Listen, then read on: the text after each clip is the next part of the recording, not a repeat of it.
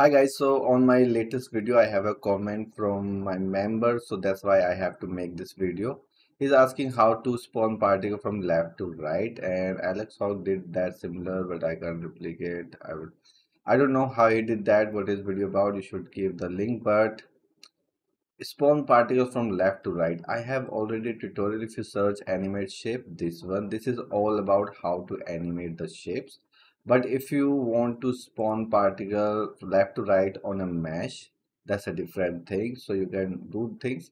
So let me just quick give you an overview. Although you can watch this video, then I'll show you how to spawn particle from left to right on a mesh also. So basically, like I have this mesh, this gate, and I want to spawn particle from left to right or top to bottom, whatever direction you want. So let me just create a diagram.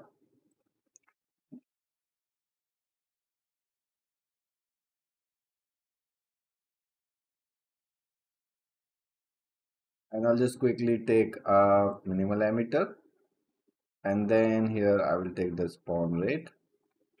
Let's say 200 spawn rate, and I want uh, mesh shape because if you want to animate shape, I have this tutorial I am recommending again, so you can watch that. I'll put the link also. Okay, so we will work on mesh. So I'll take a static mesh location, and let me just use this mesh. So I'll just browse this and use it here, fix this, and let me just change the size of my particle 0.1. We can make this GPU so we can spawn lots of particle and it will be easier to visualize. So now you can see particles spawning on this shape. So there are lots of things you can do, lots of things. So first thing, you can just take the kill volume, and if you see the size of this shape, this is 100, 6, 98 and 120. 120 is the height. So you can use here the box, and maybe I'll just take 120, 120, 120 in all direction. Okay, and then you can invert this if you want, and then you can offset this. So this is, you can offset with the curve also. You can just break this and just put a curve or put a sign. So basically first check the values. So this is 0. At 0 it looks full, at 134 it gone, and in the negative minus 125 maybe. So you can just use curve from minus 30 to positive 30. Okay, and here I will take the normalized age. So now you can see particles spawning from left to right. With these, you can change the direction, Y or Z, whatever you want to use. Here, I will just use loop direction, maybe 2.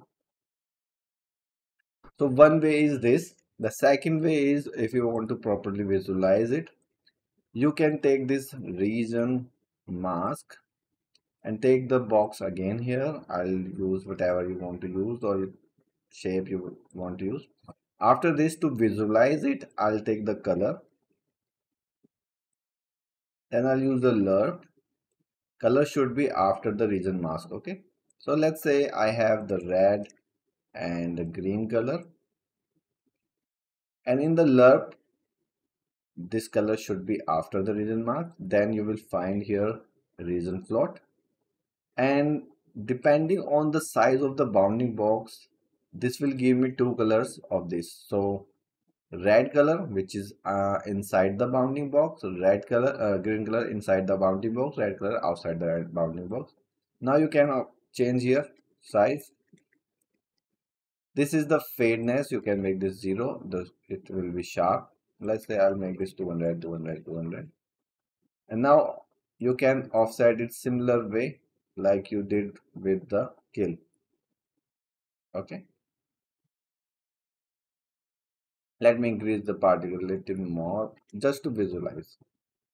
Okay, so if you want just an edge here, not the full half thing, you can go here and instead of box just take the slab, and slab, then this is the width, and then you can rotate the slab, I think, or you can just take the box and change the size on this axis, maybe 10. Now if I'll show you an offset, Now you have this green thing. So basically, if I make this red thing transparent, although you can delete that part, so you have this. So this thing you can go from one direction to other. This is like scanning your mesh from one side to another. So this is one other way. Then there's also a way to use UVs. So how you use the UVs? Let's say, why is it showing error? Oh, so to use the UVs, what you can do, let's say I take kill here or there anywhere, and then I'll compare is with float, and here I'll take vector,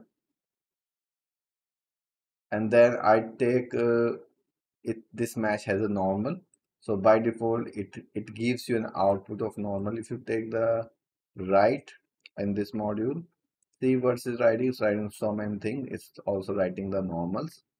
So now you can use that normal, and this is the direction. You can see X is deleting from there, and you can use this. Let me stop this with this.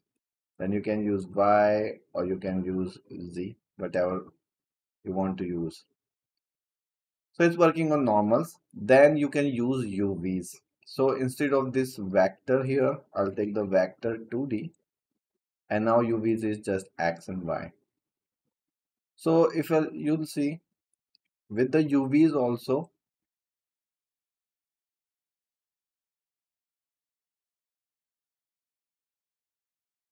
oh, I have to just connect the UVs. That's why I'm thinking.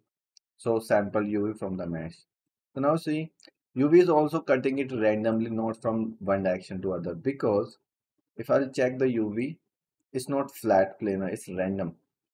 So if you have a flat planar, let me just do it for you. So I'll just duplicate my mesh, Control D. Let me just call it test. I'll drag the test here. Let me make this unlit F0. Okay. And go here and take the modeling mode, and then go to the UVs and project UV, and you can see it's a planar. You can rotate it 90 degree and then accept it. So now if I open this mesh again, save and open, it's not opening. Yeah, it's open. Texture is masked, but the UVs is straight. Now you can go from left to right, top to bottom. So if I use that mesh here, and see, it's precisely cutting it from top to bottom, or if I use X, it's cutting it from left to right. Cool. So these are the things you can do, and similarly, like I did this whole things, you can use instead of this, you can use mesh.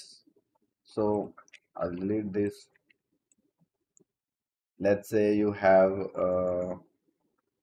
shape location, and any shape you have like a sphere or anything, you can use the same kill or region mask for that.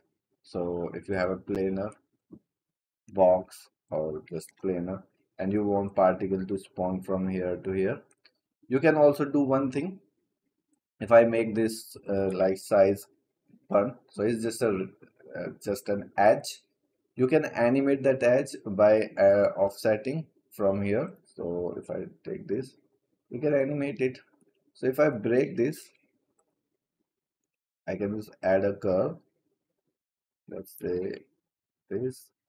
At 0 is 0, at 1 is maybe 200. So if I now play, it will animate it from here to 200 every time. Let's make life short. So similarly, this way you can animate everything. And please do check my this tutorial also. And still, if you have any issue, send me the video you are talking about. I will make sure to make another video for you. So I hope your question is answered. Thanks for watching. Keep learning. Bye bye.